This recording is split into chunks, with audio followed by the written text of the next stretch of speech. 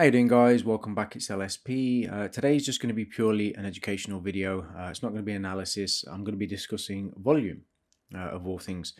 So over the last sort of month and a half, a lot of people have been reaching out, asking me about indicators, but predominantly about volume. And I've, been kind of back and forth with quite a few people discussing VWAP. I've been talking about volume profiles, been talking about a lot of different styles of volume indicators, and whether or not they're useful. Can they be useful? And I want to say something before I get into any of this, and that is, I know traders who are, or at least who do use volume profiles, and they're fantastic traders. Okay, I'm not saying that volume profiles don't work. I'm not saying that VWAP doesn't work. I'm not saying that volume doesn't work. Right. The problem that I have, okay, and that I've always had, when I used to trade, and I'm just going to talk a little bit first before I go into the actual, charts and kind of show a few things. But when I used to trade stocks, I was predominantly a tape reader. So I would read level 2, I would watch, the time and sales, and I'd kind of really focus on that. And that's how I used to predominantly make my trading decisions, and when I would add, or when I would, get out of my position and so on, or when I would buy, sell. Because it was very telling over time, as I became very familiar with the way that time and sales was, with the way that level 2 was, being able to see market makers and the way that they behaved over time and so on, especially predominantly on QCOM, because that was the stock that I was trading consistently for years. I became very familiar with how volume is, how I saw it, and how manipulated it is. Yeah, because volume is 100% manipulated, and the figures that we are told and the way that the indicators show volume simply is not the volume that we think it is, right? And I want to explain something in a way that we will all understand, right? Volume absolutely 100% can be manipulated, right? We know this for a fact. If we just look at the cryptocurrency market, and we'll take any smart contract, you can write a function in any smart contract, okay, to tell it to buy, for example, X amount on a particular on a particular condition, right? So once that condition is met, it will buy said token. Now that's volume. If you say nothing to anybody and you just add that condition in the smart contract and nobody bothers to look for it, because obviously this is all public, right? But nobody bothers to look for it, nobody sees it, over a period of time. Eventually somebody's going to find it, obviously, but the majority of people don't know Solidity. The majority of people aren't going to go looking into these smart contracts and whatnot. They're just going to trust that the audit was done. They're going to trust that everything's fine. They're going to trust it's just a function. That's, it's not a big deal, whatever. And once the function kicks in, it buys, off it goes. Even a buyback and burn is a manipulation of volume, really, when you think about it, right? We just all know about it and we know what it does. So we can never really know what the indicator is telling us. So the point of all of this, and the reason that I'm rambling just a little bit first before I get into, the volume profile indicator, is to really emphasize one point, and that is never use any indicator solely on its own. Okay, and then use the information that that's providing to make an investment or trading decision. This is the worst thing that you could possibly do. Always pair or use the indicator to complement what you already know, and complement that with your methodology or your system or your strategy or whatever. Yeah, it's just another tool that adds to the already existing methodology. So for example, myself, as you guys know, I am a language reader in terms of understanding the language of price, something I've developed over years and years and years, and blah blah blah blah blah, all the usual stuff. So if I was to start using volume profiling, for example, then I would use it, based on some of the things that I look for, and then I would look for volume profiling to complement what I'm doing and then confirm some of those ideas. But if it doesn't confirm those ideas, I will not trust it. I will err on what I'm doing, and I will focus on what I already know works, as opposed to, looking at volume profiling and saying, oh, well, but the volume profile says this, so I'm just going to trust the volume profile. So let's go ahead and stick this on. And I'm sure some of you will be familiar with this, some of you won't. So I'm just going to quickly explain this. We're looking at the weekly chart of Bitcoin, okay? And what you're seeing here is a representation of a few things, right? On the left-hand side, we're seeing the yellow bars are the up volume, okay? The blue bars are down volume. And then on the right-hand side, this is buying or selling dominance, okay? And then obviously the bulk of the volume, or the larger, okay, these areas, okay, is the more volume that is in that area, okay? So obviously up here, it's, you know, very, very small, almost no volume, whereas you can see here, this is a very large area of volume. So, you know, most of the volume is occurring around this area. This red line is called the point of control. So roughly around about 42,683, you know, based on this data range, is the point of control. This is where pretty much most of the volume, you know, is occurring based on this data range, right?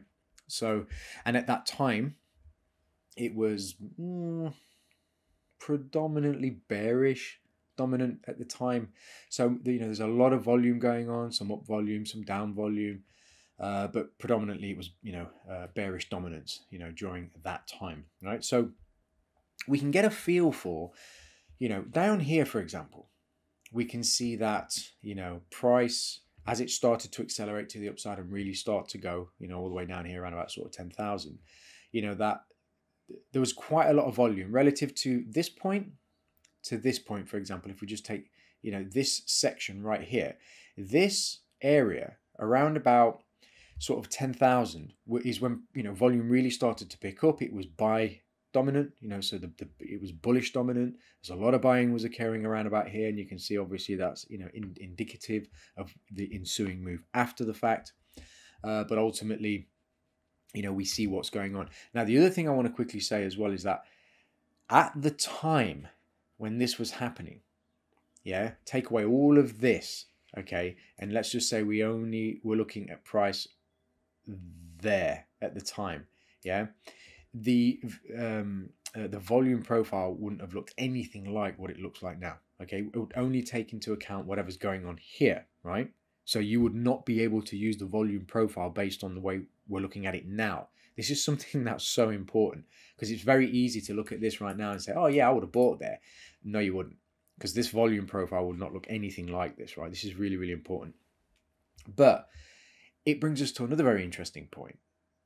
How do we use this information now? Can we use this information now? Right now, price is currently around about 40,325, right? And we know that predominantly, okay, the point of control is roughly around about 42,500-ish, give or take, right? And we know that there's a lot of volume that occurs, or that has been occurring around this level. We can see that the volume profile is predominantly, you know, very, very strong here, that the volume is very, very large here, you know. In terms of bullish or bearish dominance, I'm just going to kind of err with, I'll say, I want to say bullish, but I mean, it's saying it's bullish, but to be honest, it's kind of, I'm gonna say it's a mixed bag, right? It's a bit of, I'm gonna say it's neutral, but we know there's a lot of volume that's occurring here, so we can tie it in with some other things. We can say, okay, are we in an area where price is likely to start to stall, for example? Is our, you know, does our system say stop? Does our system say we're in an area of major support? Does our system say that, you know, we are, you know, looking for price to start to slow down? You know, is the Fibonacci saying this? Are our moving averages saying that? What's our MACD saying? What's our stochastic saying? And so on and so on, right? Obviously, you guys know I don't use any of this stuff, but obviously there are people that do, and that do it well, okay?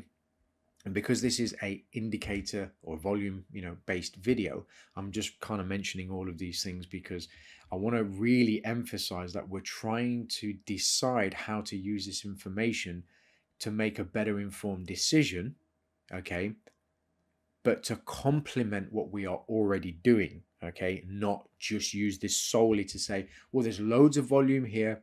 There's a green bar over here that says it's bullish dominant, so I'm just going to go ahead and buy Bitcoin. You know, we can't do that, right? We just simply cannot do that. So let's drop down to the daily chart. Okay, and we get a little bit more of a feel for what's going on at this level. The point of control doesn't change that much. We can see roughly still around about 42,000, give or take. Okay, so prior it was around about 42,600. The point of control now is roughly around about 42,300. Okay, so it's roughly about the same. We know and we can see that there is a big bulk of volume happening in this area, right? So we know that the volume is quite large in this area. So again, great. But how do we use this information to make a better informed decision, right? In terms of timing, for me personally, right, if I was going to try to use this volume profile right now in this moment, you know, to make a decision, if I had to do something right now, okay, you've got no choice. I've got to make a decision now in this video based solely on this volume profile and what I'm seeing on the chart, for example. I simply couldn't, because we're in an area where, yes, most of the volume is occurring at 42,000, give or take. We can see that clearly. It's indicated in this volume profile. It's showing us everything that we need to know, except for one thing, the one thing that we really need. And this is where indicators, I think, really fall short, including volume, right? Confidence. Yeah. There is no indicator, okay, that is going to give you the confidence that you really need to pull the trigger when you really need to pull that trigger. Okay. Some people will argue with what I've just said and say, actually, there is, and this and that. But I truly believe that there isn't. The only thing that will give you the confidence to pull that trigger when you need to pull that trigger and have confidence and really know, yes, I'm going to do it, and be sure and confident in your decision is experience. That's it. Experience in the market, putting all of these things together. It isn't the indicators. It's not the volume indicator. It's not the volume profile. It's not the the stochastics, the MACD, and all of this good stuff, or the moving averages. It's the experience and understanding from being in the markets and taking your lumps, right? So again, if we just go back up to the weekly for a second, we can see that the volume profile is telling us something, right? We know deep down that volume is manipulated. We know that no matter what we say, we're never really going to get a true representation, okay, on the surface of it anyway, at least, of what is really going on. I know from a mathematical point of view, if we really break it down and we had the time, or, you know, maybe built some system to take every single transaction that is happening on the blockchain and work out, you know, the exact numbers, you know, yes, fine, we could do that. But to just sit down as an average retail trader or a retail investor that's just looking to, you know, pick up a bit of Bitcoin, you know, and then just using some of these tools, you know, at your disposal, it's not always easy to just say, yep, point of control, the bulk of volume's happening here, I'm just going to pull the trigger and off I go, right? So I hope the video has helped in some way. You know, if we go down, or at least I hope the video is helping in some way, because I haven't quite finished yet. But I hope, you know, that I hope at least that you're starting to see that it's not always cut and shut. That's the main thing that I'm trying to kind of get across in this video, that it isn't always cut and shut. Like I said, I know there are people out there that use volume profiles or other types of volume, you know, indicators. Like I said, I know traders who use volume profiles very, very well, right? And there are different types of volume profiles. I mean, there's hundreds of indicators. Let me show you. You know, if I just type in volume with a space, and I just do this, I mean, the list, guys, is endless. I mean, it just keeps going and going and going, you know, and going, and all of these, you know, volume. I mean, I'm going to stop because it just keeps going. But, you know, there are tons and tons and tons of volume indicators, and the question is, we know they all don't work. Come on, let's be frank. Let's just say there's 300 volume indicators. There's no way that all of those indicators work. Not a chance, right? Statistically, it just doesn't make sense. So it's about something else. Yeah, well, this we can all agree on. It's about something else. It's about understanding a lot of other things, you know, macroeconomics, fundamentals, and so on. You know, a lot of things that you hear me, not talking about, but ultimately using these tools at our disposal, are, something that has to be paired with something that you already know. Now you'll notice we've dropped down to the 4-hour chart just to quickly go through something before I wrap up the video, because I want to bring your attention to something else. At the point of control, we can see that the point of control, most of the volume is happening right here, roughly around about 38,800-ish, right? So we've dropped a bit. This is related to time, okay? And this is really, really important to understand when you're using any indicator, especially volume indicators, right? Because when you drop down timeframes and you notice that things like this start to happen, now we're up at 46,000, and the volume indicator is kind of really out of whack, right? In terms of what we've been seeing. When we see things like this, you absolutely have to remember that and factor in time, okay, as the variable, okay, and really shorten down how much trust you put in what you're seeing and how much time you allow for this to unfold. Now, let me really emphasize what I'm saying. On the weekly chart, for example, if I was to buy Bitcoin after a move down like this, okay, and then buy around here, I know I've got two things going for me and I've got two things to my advantage. It's come from an all-time high and it's corrected pretty aggressively, a good chunk of the way, okay, and I'm grabbing Bitcoin number 2 in an area where there is a lot of volume and it's where the most volume is happening. This is what this volume profile is telling me. So I would be more comfortable at least buying Bitcoin around about here, for example, and I would know and have more confidence doing that on the weekly chart because it's the weekly and it takes a long time for this stuff to form, right? Whereas if I drop down to, say, the 4-hour chart and I see that now predominantly 38,000, this is where most of the volume is happening. The bearish dominance or bullish dominance I wouldn't even take into consideration, but I would be less inclined to trust this as much, because if I was to take, say, a buy down here, for example, I would only do it based on the weekly, knowing that the weekly's there and it's predominantly around about this area where most of that volume is accumulating and so on. But I wouldn't look to the 4-hour to get out, for example.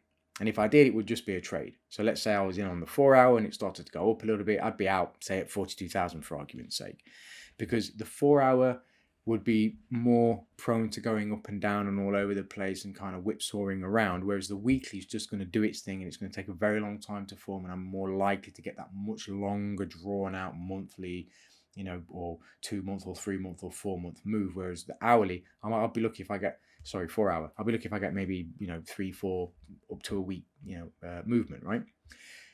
Hourly, even worse. So when I look at this, I would be more inclined to just either, 1, leave it alone, or 2, if I was going to do anything with this, I'd just say, look, I'm not doing anything, unless it's in a predominantly high volume area like this, or this. So these 3 areas where I know there's pretty much quite a lot of volume going on, but then I'd pair it together with areas where I can see something happening that makes a lot of sense. I'd increase the range so it would factor a lot more in and kind of really sort of even this out a little bit. And then I would pair that together with higher time frame levels and so on and so on. But again, as soon as I finish this video, in fact, I'm going to do it now. There you go. I'm taking it off my chart because I just don't need it, obviously. But, for me, I wanted to, or for you guys, sorry, I wanted to, kind of pop on, do a little bit of a video on something a little bit different. answer some of the questions that people have been asking me in terms of volume and predominantly volume profile and sort of VWAP. I didn't go into VWAP. It can be useful. It's very similar to Bollinger Bands, but it's weighted slightly differently. But again, it's not something that it's, for me anyway, it's not even worth going into. It can be used. It is useful, but again, it's just not really my thing. But the talk on volume, I feel, is very important. Some of the things that I said, I think and I hope make a lot of sense. I hope they help in some way, as always. And if there's anything that you guys want me to discuss, except for MACD and stochastics and RSI, please. But no, I mean, if you want me to, I will. But yeah, if there's anything that you guys want me to go through or discuss, or anything that you're having issues with, or even if you're just curious about, just hop into my Discord. The link's in the description below, and I'm quite happy to just kind of jump on and go through it for you, stick it in a video, throw it up on YouTube. And with that said, I hope everyone's having a fantastic day or evening, and I look forward to speaking to you in the next episode. All the best, guys. Take care.